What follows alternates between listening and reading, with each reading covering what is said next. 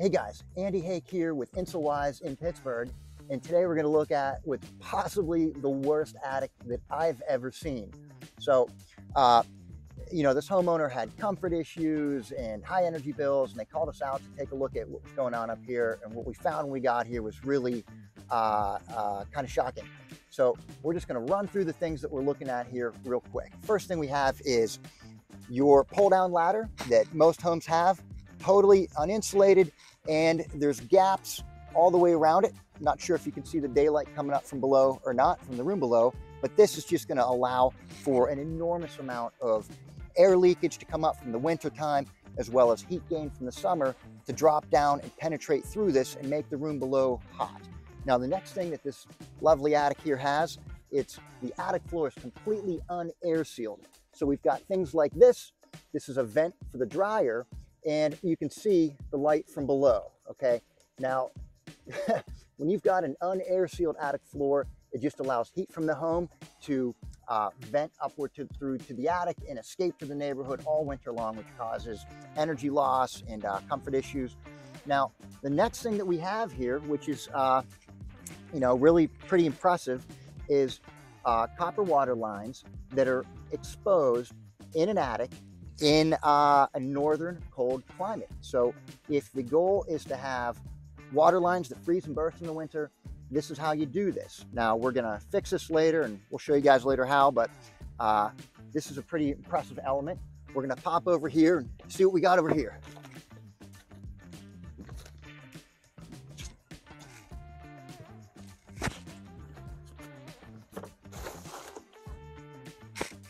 Next, we have a really old, junky bathroom fan, and in addition to it probably not working that well, it's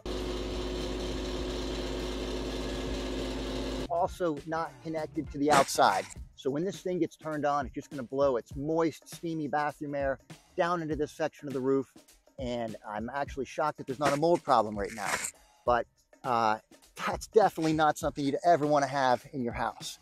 Now, over to this area. So the next thing we've got here in this attic is we've got a ridge vent. You can see that was cut in right here, and we can hear plenty of sound comes from the outside. I know that there's air moving through that.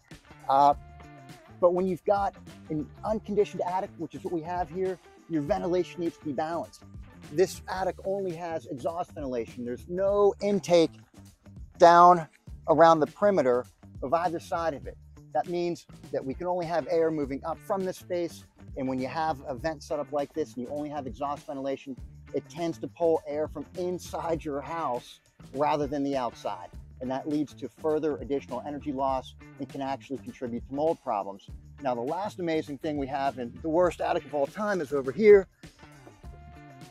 Now, the next thing that we're going to look at in the worst attic that I've ever seen is a duct system that's so poorly constructed that these collars that are supposed to be attached to this trunk line here are actually disconnected, bulging out. You can see the black in this fiberglass here. That's from all the dust coming out and getting trapped in it.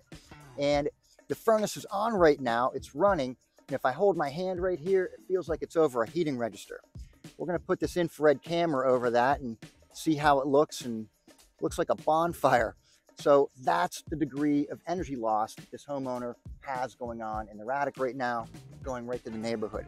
Now, last but not least with this attic, it's super poorly insulated, okay? The floor joists here are 2x6s, and we've got maybe 6 inches here on the ground. It's about an R19. Really, when everything's done, it should be an R49, which is about 15 inches of cellulose, or say 24 inches of blown fiberglass. But stick around for the end, and we're going to show you how this thing looks after it's been upgraded, retrofitted, and made super awesome and energy efficient.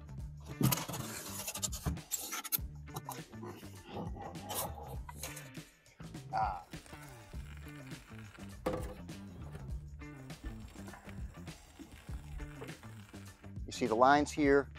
I'm just installing this batt over top of them, pushing it down this side, and you can see there's an open cavity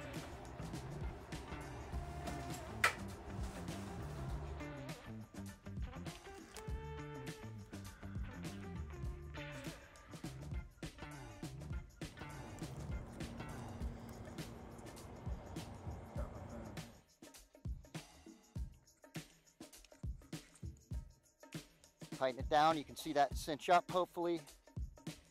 Tight. Now snip it. Now this thing is not coming off.